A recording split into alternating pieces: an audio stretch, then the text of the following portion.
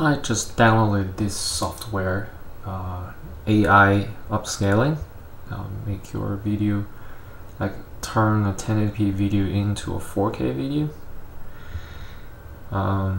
This is I'm on free trial right now, so I'm not paying any money. But if I want to keep using this software after 30 days of activation, I need to pay 199 euros. It's a lot of money. So we'll see how well it works. Let's see how fast it processes a video, and we'll see the end result. And yeah, let's see if it's worth it. Actually, what I'm really interested in is upscaling in terms of frame rate. Like if it can take a 24 frame per second video and turn it into a 60p video, slow motion video. That would be pretty sick. So so far the result looks pretty good. I can see from the detail in this tower here compared to this one is much sharper. This is the upscaled version, but from here, yeah, you can't really see the difference. I will show you later. Police cars everywhere. There's a, what's that? Emergency? Ambulance. What is going on? So it takes a lot of time to render the video. Like this is like what, 10 or 20 seconds clip, and it takes like 20 minutes, 15 to 20 minutes. The AI is analyzing frame by frame. It's really slow, but you can see the results really clearly. You can see immediately that the upscaled version is so much sharper, so much cleaner. It's incredible. The result is really good.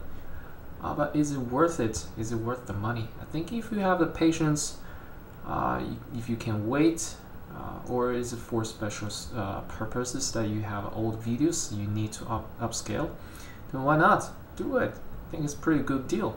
I would love to get this service. I would love to purchase this and own this software, but we'll see. I still have to test it. We have 30 more days. I just got this software, so we're gonna continue testing this thing, and we'll see if in the end I'll need it or not. But so far I'm very happy with the results. It looks really sharp. The result looks very detailed. I like it very much. Alright, so I don't think that there is an option to upscale video in terms of frame rate. It only gives you the option to upscale resolution wise. So maybe I can't really turn a 24p video into 60p. But what I can do is to shoot slow motion in 1080p and then upscale it into 4K later.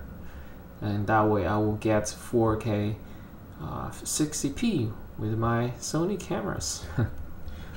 That is an option. It's pretty tempting. So instead of spending thousands of euros on new cameras like a GH5 or Fuji X-T3 that can shoot 4K 60p, now I can just shoot with Sony in 1080p and upscale it into 4K if necessary. I don't have to upscale all the footages.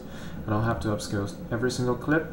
I just choose the one that is like a landscape shot. But the whole process is gonna be a little bit complicated.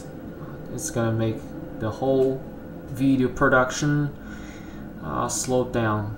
So we'll see if it's worth it or not.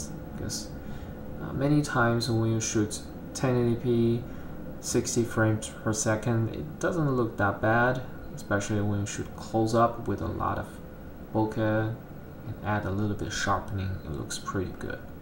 And only when you are shooting landscape, shooting a street, shooting panorama in 1080p that you really see the difference. You really see the softness in the video compared to 4K.